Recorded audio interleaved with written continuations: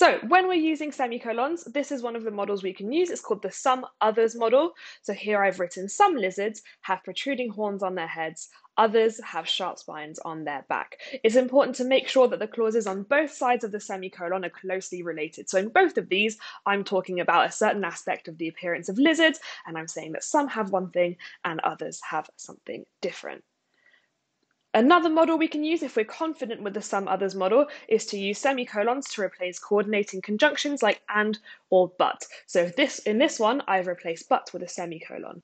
I've written their spines are harmless to humans, they help them stay safe from predators. So here, both of my clauses are closely related. They're both about the spines of lizards, and I've made sure that in both of those clauses, there's a subject and a verb.